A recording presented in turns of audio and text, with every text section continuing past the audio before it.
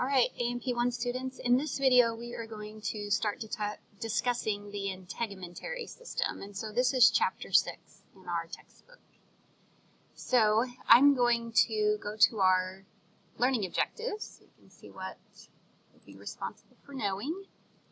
So the first one is to identify the skin structures. So we do have a little bit of anatomy that we're going to be responsible for in lecture. So we want you to be able to look at a section of the skin and identify the various layers of the skin as well as the accessory structures that are in the skin too. So this has a list of the layers and structures that you'll need to be able to identify on an image, and the image is figure 6.1 in your textbook. So that's what I'm going to go back to here. Alright, so I might see if I can make this a little smaller so we can see the whole thing. Maybe one more time. There we go. So this is from our textbook. So this is a section of skin. So they just took a full thickness section of the skin. And so we're able to see not only the surface of the skin, which is usually what we can see, but we can also see the layers and the structures that are in the skin from two different angles. But I think most of the structures we'll be looking at are in this part of the image. Okay, so the first thing we'll do is to identify the layers. And so those are listed over here. Realize that the integument, that's the other name for skin, has two main layers, the epidermis and the dermis. So those are our two main layers of the skin. So there is a subcutaneous layer. Sometimes they'll call it the hypodermis because it's below the dermis. But that's not technically part of the skin. So it's more of a connective tissue that is connecting the skin to underlying deeper structures like muscle down here. So, all right, but the skin has two layers, epidermis and dermis. So the epidermis, you will see, this is the bottom, the most superficial layer, and you can kind of see that it does go around, depending on if we have structures that are associated with the epidermis. But that is the bottom of the epidermis, and then we have all these cells that are part of the epidermis that go up to the surface of the skin. So that's the epidermis, and hopefully you'll remember this was from this was from lab.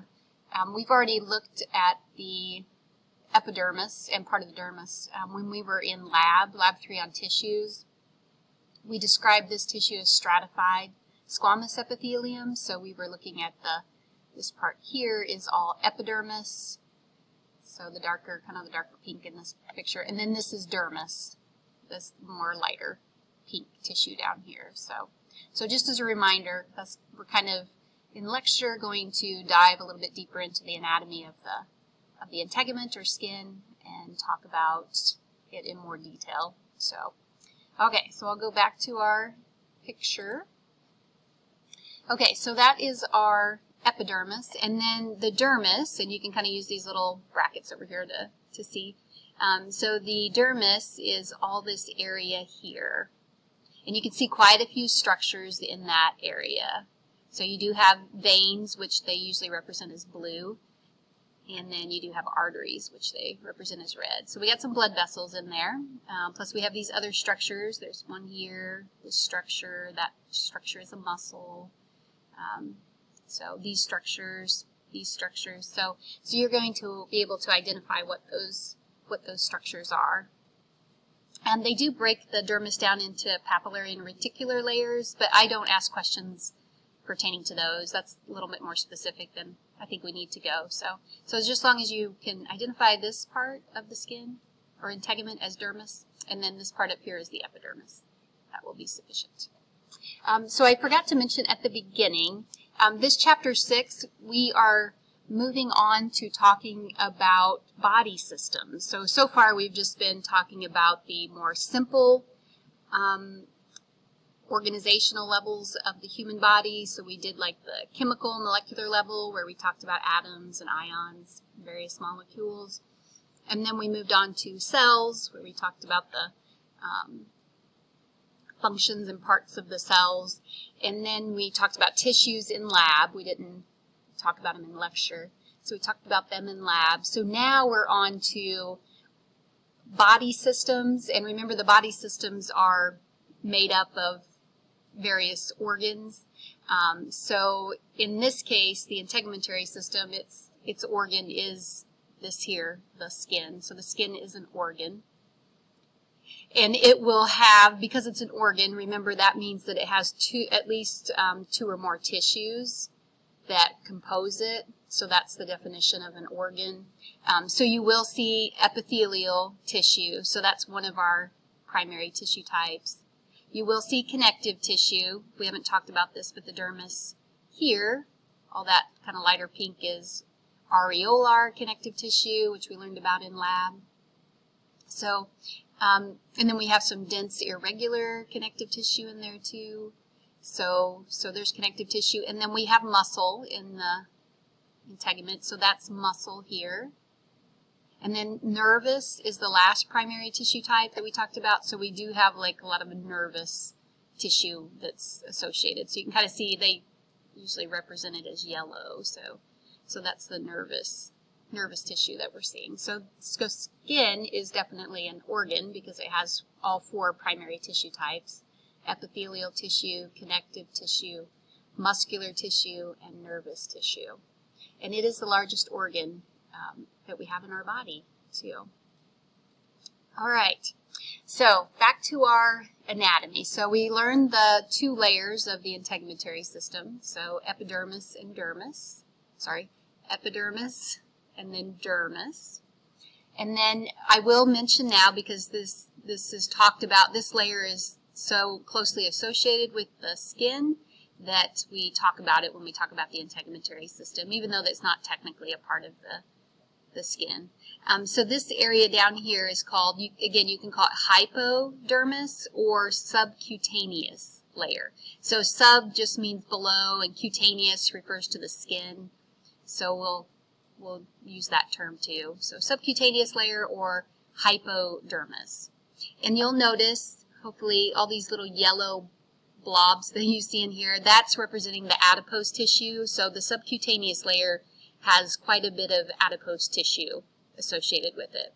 And then we do have some more areolar connective tissue like we had up here in the dermis. So it's kind of the two primary tissue types. And you can see the blood vessels, we get the veins and the arteries in that tissue as well. So yeah, in that layer as well. So the subcutaneous or hypodermis layer. All right. So now, those are our layers that we should be familiar with. So now we're going to talk about the various accessory structures, they call it, that are associated with the skin. So if we go back to our learning objectives, so we talked about epidermis, dermis, and hypodermis. So next we'll identify sweat glands, and then we'll look at the structures that you need to know that are associated with the hairs. So let me go to our picture again and show you the sweat glands. So the sweat glands, they show, it looks like two of them. So this is probably well, maybe three. That's probably the best one. So that is a sweat gland. And then you'll notice that it has a duct that runs, and realize it's in the dermis. That's where the sweat gland is. That's where the sweat is produced. And then that sweat will travel up this duct all the way to the surface of the skin. And then there's like a little pore there where it will leave and go out onto the surface of the skin. And then hopefully evaporate. That's kind of the purpose of the sweat, is that it evaporates and turns in from a liquid to a gas and then takes a lot of heat with it. So those guys help with our body temperature regulation. So there's one there. I think probably this is one, but you can only really see the duct part. Here's the sweat gland. That looks like a sweat gland, and maybe another duct here, but it's kind of we're looking at different planes of these sweat glands, so we don't always see the whole sweat gland, but you can definitely hear. So those are our sweat glands, and later on in objectives we'll learn a little bit more about the different types of sweat glands and where they're located as far as in the skin organ. So we don't have sweat glands in every area of the body. So. All right, and then our hair follicle, hair root, and hair shaft are the next structures. So they call this the hair follicle. So again, it's down in the dermis. So this is our hair follicle. That's going to be where our hair cells are formed.